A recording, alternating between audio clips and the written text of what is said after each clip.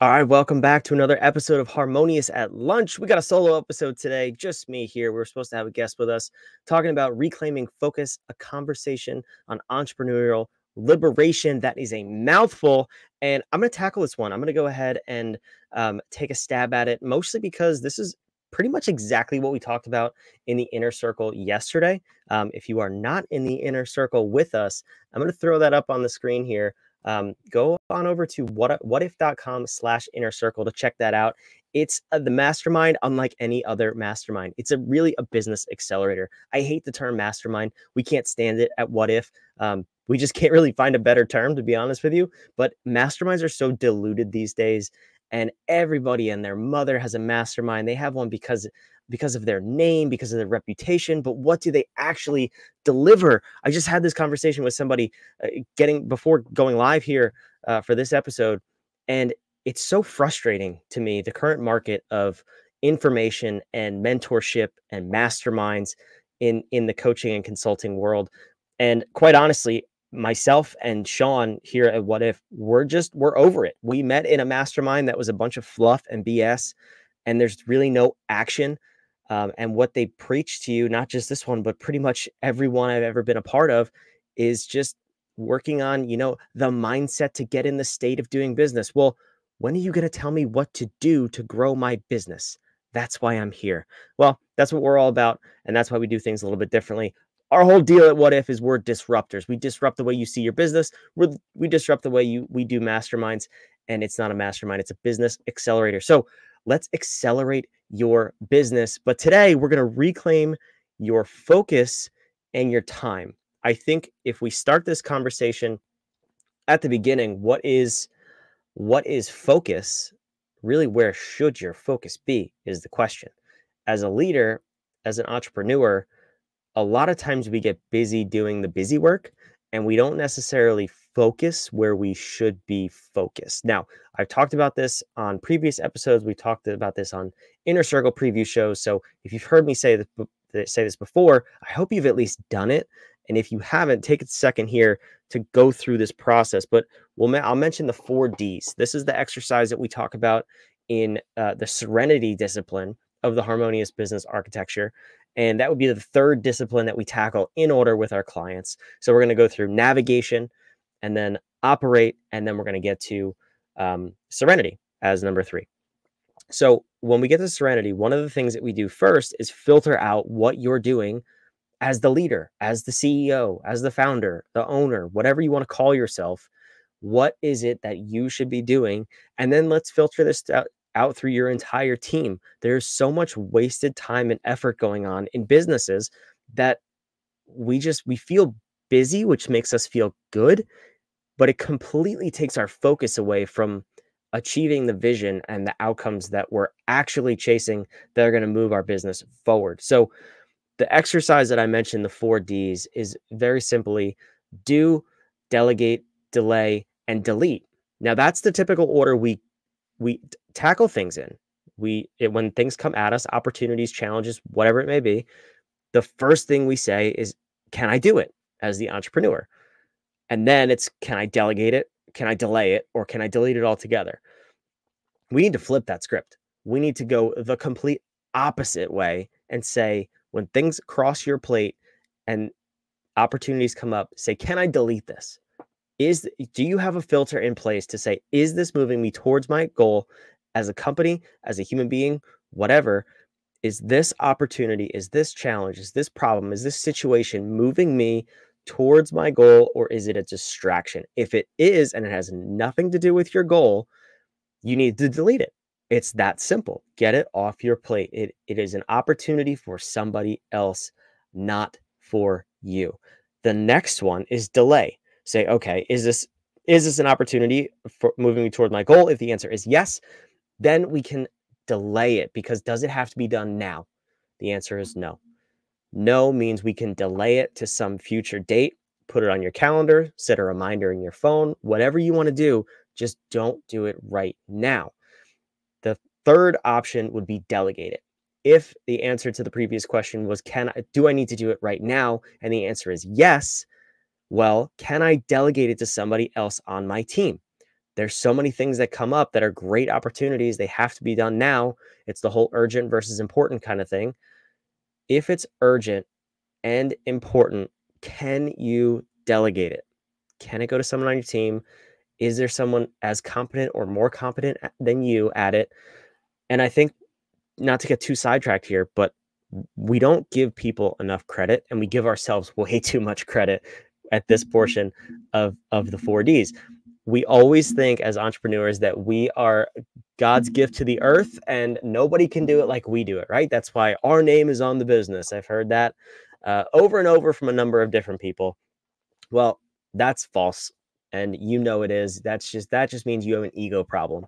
If you believe that you are the only person who can truly do every task to the highest level in your business, you're an idiot and you're lying to yourself. I'm sorry to break it to you that way, but let's be blunt here and let's get right to the point. It is said, I will give you this stat, that when you delegate something to somebody for the first time, they will typically do it to 70 to 80% of the capabilities that you have. Well, guess what? They haven't been trained or doing it as long as you have been doing it. If you give it to them a couple of times, they'll get better at it. And that's probably something they can focus on. So eventually they'll end up being better than you, and they should retrain you on how to do it. That's this type of stuff I'm talking about. You have to delegate as much as possible if it's not something that you and only you can uniquely do, which brings us to the final D, which is do. If you went through the other three filters, you tried to delete it, you couldn't. You tried to delay it, you couldn't. You tried to delegate it, you couldn't. Now you can do it. And that is what we call at What If the golden line. If things get past those first three phases of the 4Ds and the answer is always no, then you have to do it. Then that is something that goes on your calendar, and it's called above the golden line. It's something that you, as probably your mother would say, you as the unicorn in this world can only do. So that is the filter we need to take in place, that we need to have in place, excuse me, when filtering opportunities, challenges, problems, whatever it is, as they come across our plate. And that's really the root of focus, of reclaiming focus, because a lot of times, like I said, we bounce from opportunity to opportunity, from task to task, and you have this micro switching that's going on. You're focused 5 minutes here, 5 minutes there. You have social media pulled up, your email, your calendar. You're working on a blog post at the same time. You have 27 tabs open on your computer. How could you possibly be focused in any one area? It's impossible.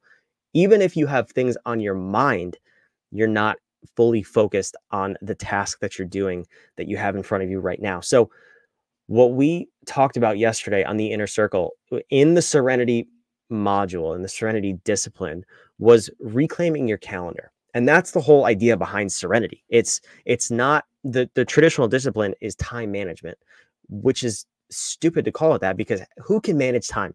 God manages time, not you. That's like sticking a boat full of people with oars in the river and saying, manage the river. You can't do it. The river is flowing. You can just manage where you are in the river. So the whole concept of Serenity is managing your calendar. We all get the same 24 hours in a day, and we're all hopefully sleeping for 8 of them. So what you do with the other 16 and how you maximize them and how you make sure you string together day after day of productivity and efficiency, but also not killing yourself at the same time, is really where the magic happens. And that's why we cover Serenity so early in the conversation. I think that's backwards from what most people talk about too, because they keep time management and all that other stuff, calendars, at the end of the conversation. They want to pile on things to do first to grow your business, make more money, triple your profits. Those are all really great things. But if you're not managing your time at the beginning and you're not managing your calendar, then that other stuff is never going to come, because you're going to be so overworked and burnt out by the time you get there that there's no possible way you have the energy to actually give the focus required to each task at that point. So we want to caution against that. And what we talked about in the inner circle, like I said, was reclaiming your calendar. So I want to actually go ahead and share my screen here, so you can see the exercise that we're going through. And I would love to invite you to go through it as well this week. And it's very simple. So if you look at my calendar here, this is how I schedule things out. So I have put every single thing on my calendar, including personal time, so that I know exactly where my minutes are going and I can review at the end of the week where I spent that time. So you'll see on this calendar up until, so from Monday until Monday and Tuesday, we'll say there's a lot of white space, right? Well, starting yesterday, we actually challenged everybody in the inner circle to do a time study. And I personally hate time studies, but I think it's so important to really see where you're spending your time and what you're working on. Is it getting you towards your outcome? We follow a 12-week sprint method here at What If. So for us, we're coming up towards the end of the year, towards the end of one of our 12 weeks, and we have some big goals to accomplish that are not done yet. And I need to be able to look at my calendar and say, have I spent my time in a way that I'm actually achieving those goals? Am I going to achieve those outcomes, or am I wasting my time? So if you look at Monday and Tuesday, there's not a whole lot on the calendar. I have a couple of things, but a lot of white space. Once you hit Wednesday and today, I have a lot of stuff scheduled in there, and I have pretty much 0 open minutes on Wednesday, because I went back and I recorded everything that I did. And this is part of the time study that we're doing. So I would encourage you to do the same thing. I have different categories set up here. I have different calendars set up here. So when people schedule meetings with me, it goes on one of these 5 calendars and they show up as different colors. Then at the end of the week, you can see here on Friday afternoon, I have a metrics review, a company metrics review, and then a weekly review. And that's where I'll go through and I'll analyze this calendar and say, okay, good, bad, or indifferent. Do I need to make changes for next week? Do I need to take things off, move things around, do less of something, do more of something? How am I, and tied to the metrics review, are we on track to meet the outcomes that we've set? Or do I need to readjust some things? I don't think you need to do this every single day as far as reviewing where you spent your time and everything, but you do need to do it once a week at the very minimum. I think Tony Robbins said it. I heard it from him first, at least. If you measure something once a year, you'll have bad years. If you measure something once a month, you'll have bad months. If you measure something once a week, you'll have bad weeks. And if you measure something once a day, you'll have bad days. So he's taken the idea in his companies that they measure some things 3 times a day. If you can't afford to have a bad day on some particular metric, measure it 3, 4 times a day, as much as you possibly can without inconveniencing yourself and your team. It should be measured. So what you focus on, where your time is being spent, is really the conversation of reclaiming your focus, because we don't even know what we're focusing on. And that's why we have the whole 12-week year and we do the 12-week sprints here. So we do 12 weeks and then we have 1 week of debrief, which is basically reviewing the last 12 weeks and setting up the next 12 weeks, so that we're always working towards this mini sprint and achieving the outcomes that will get us closer to our 5-year vision. The whole Harmonious architecture feeds off of itself. So everything, you can already see, I'm talking about analyze your metrics. I'm talking about serenity. Your vision comes from navigation, and operation is the how you're doing things that you're doing in the manner that's going to get you closer to your goals. So those are just really the first 4 disciplines, but everything is leveraged against each other. And that's the magic of the system. I never scheduled my calendar like this until recently. And I can't even tell you the difference it's made. I'm able to go look at my calendar at a glance and say, am I on track for the week? I can look Monday morning and just look at the colors and say, am I on track to have a good week? I know before the week starts what's going to happen. Rarely do I let meetings come onto my calendar the same day. I need at least a buffer day. And very rarely do I look back at the end of the week and say, wow, I wasted a week. And that's the whole point of measuring as frequently as you can afford to have a bad period. So if I can't afford to have a bad week, we only have 52 of them in a year. 50, if you look at a normal work year. Can I have a bad year or bad week? Can 2% of my year be bad? I don't want that. So I look every single day. What does my calendar look like? Do I need to switch everything around? And then when I review it at the end of the week, that's where I can tie it to metrics and say, no, this was a great week. If we looked at that calendar that we had there, I had, I think, let's count. I had about 7 podcast episodes, which you're hearing me do right now. I was on 2 other podcasts, and I had 2 other meetings to be on future podcasts. That's great. That's moving us towards our goal. We had the inner circle call. We had a lot of bad review calls. That means we're helping people understand where their business is, what they need more clarity on, and helping them achieve their goals. That's what we're all about here. I had a great week. It's only Thursday, and I have 2 more bad calls coming up tomorrow and some more podcasts. I am on track this week to have a great week. And I know that before the week is over and before I even look at the metrics. I don't have to look at the metrics to see if I'm having a good week in terms of serenity, because the calendar says it to me. So my challenge for you is, for the next 5 business days, for the next week, why don't you dive in and study where your time is? I'm not saying go crazy and print off sheets of paper and record every single second of your day, but schedule your day out, put your personal items on there, work around it, and then fill in the white space with things that are going to get you closer to your goal. If you're not doing that, you're really not managing your outcomes. And if you're not managing your outcomes, then the title of this episode, Entrepreneurial Liberation, will never happen, because you're at the mercy of your calendar, but you don't even know what it says.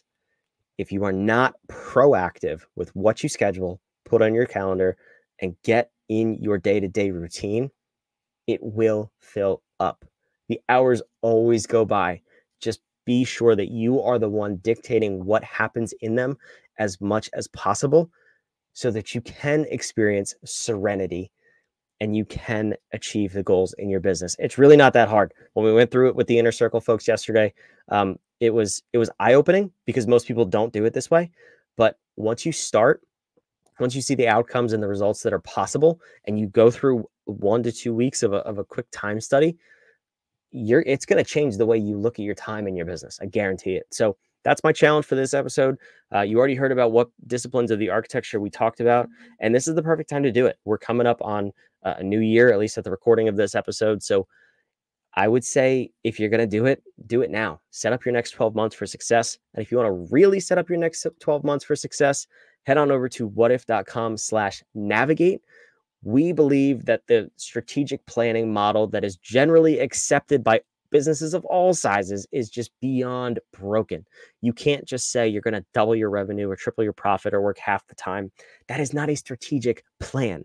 And you also can't strategic plan like the Fortune 100 and 500, because they have way more resources than you. And they also have other people to please, like shareholders, boards, CEOs, and all these other things that you don't even have to worry about. So don't follow their model. Don't follow the cool entrepreneur leaning on a Lamborghini model. Let's do it the right way. Let's actually get you to achieve the goals that you want to in your business, and set goals that scare you a little bit. We're going to get you there. It's going to be super easy. Whatif.com/navigate. Join us for a 5-day workshop coming up. And guess what?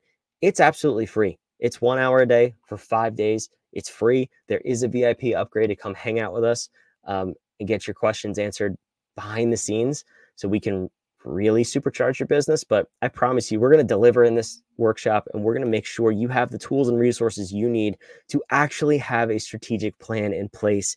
And you will already be ahead of the competition if you have that, because I bet you they don't. So don't miss out. Don't let your competition jump on this and you sit back and do the same thing you've done every year. Jump on it. Whatif.com/navigate. I will see you on the next episode of Harmonious at Lunch. This has been a good one. Go manage your time and join us in the workshop. We'll see you there.